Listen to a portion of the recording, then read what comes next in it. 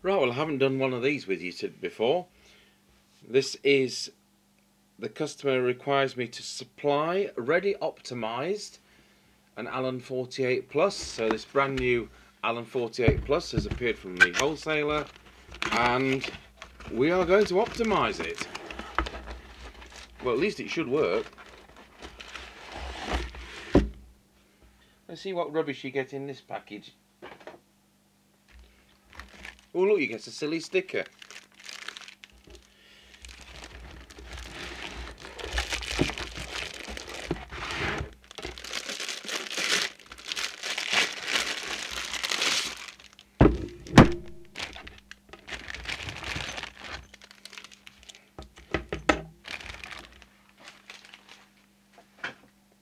Right, I'll connect this up and we'll see what happens. So the first thing I'm going to have to do is to set, this is one of these multi-band sets, so it says in the instruction book here, which I've had to dig out, while switching the radio on, press the AM FM and the scan button. So that's the AM FM and that's the scan button on the bottom there, so we'll do that.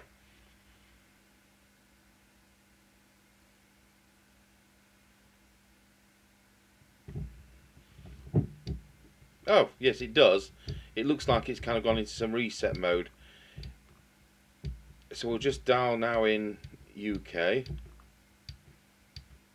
There's UK, and then you press the AMF button to put that into the memory. And we'll just make sure that it really is. And it really is. Good. Okay, well this is going to be a bit harder than I was anticipating because the circuit diagram I thought was correct for it is for a Schedule 1 version, and this brand new one is in fact what? Schedule 5. Yeah. Just above where it says February 2011 it says revision 5. So our circuit is absolutely no good whatsoever. So it's have a look at the way this is. It's quite a big difference between this and I'll tell you what, I've got one in from Germany for repair, which is a CPT only set, and when you compare this one which uses conventional components, same front, same kind of layout, but totally different works. It goes to show how they do evolve even with the same model numbers.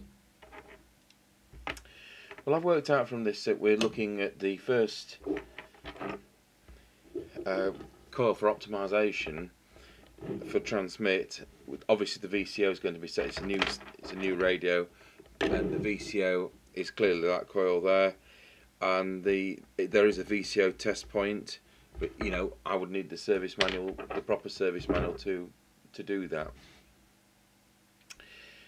So L302 appears to be the first one for transmit, and I would expect it's going to be that. I would think we're going that, and the one in that can, to be honest. So we're going to go into transmit, and let's see what it's doing. It's currently doing exactly 3 watts. But wait a minute, it's not on channel 20. It's an up-down mic, so I'll just whip up the channels to channel 20.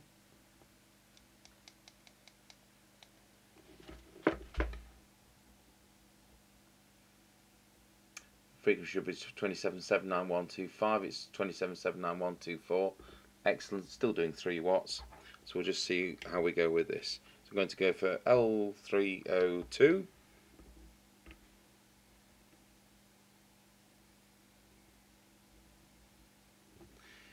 L301, 401A I mean,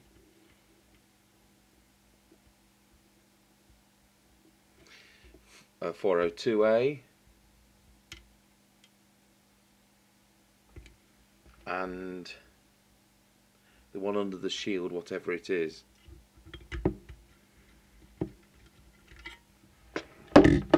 the tool's not going to go down there.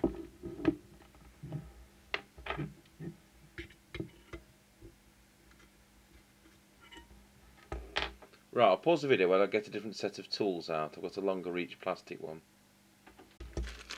Okay, so using the Farnell 312563 trimming tool, and I've selected that one, we can now reach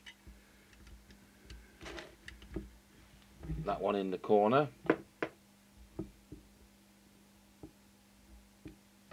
Just backtrack on that one.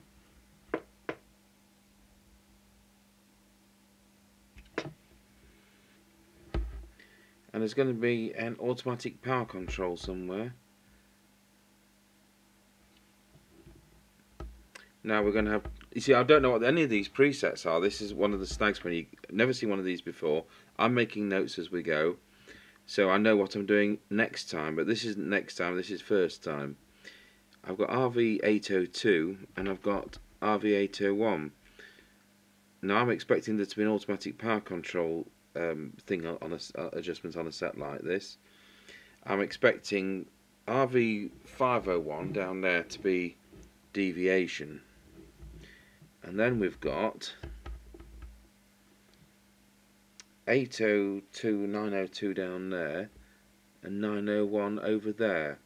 Now one of them is going to be AM mod. I don't really want to knock that out, although I can reset it because the test equipment does do AM. So what do we go for? You know, it's just a matter of looking at the circuit and taking an educated guess. One of those is going to be power meter, and one of them is going to be power itself. Okay, so what I've found is that RV802 is the RF meter, and I've found that RV501 is the power regulator control, and that has now brought us up to 3.5 watts, and that's it, folks. Now 3.5 watts on here could easily be 5 good buddy watts, so that's nothing to worry about. Right, we'll go for the deviation, and I'm sure that that is RV301, so let's hope I'm not proved wrong. Get my oscillator out.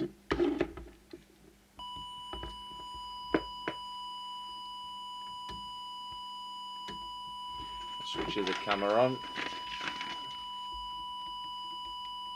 Looking at the right hand oscilloscope there. We've got 1.5, 1.8 deviation. So I think we're on, I'll just move this so you can see, RV301 I believe is going to be deviation, and I'm right.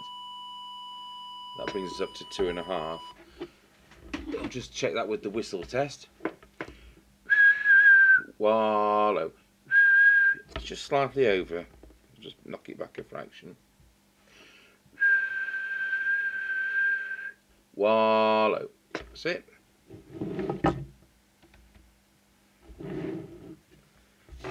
Right, well that's optimised to transmit, and that's where we'll leave it on this video, and we'll do one for the receive, see how that performs.